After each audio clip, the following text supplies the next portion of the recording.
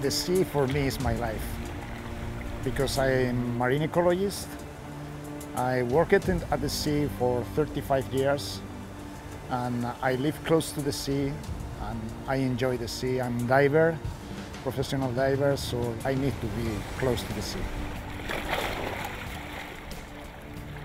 We have worked very hard in DEVOTES trying to understand the complex relationships between human activities, climate change and biodiversity.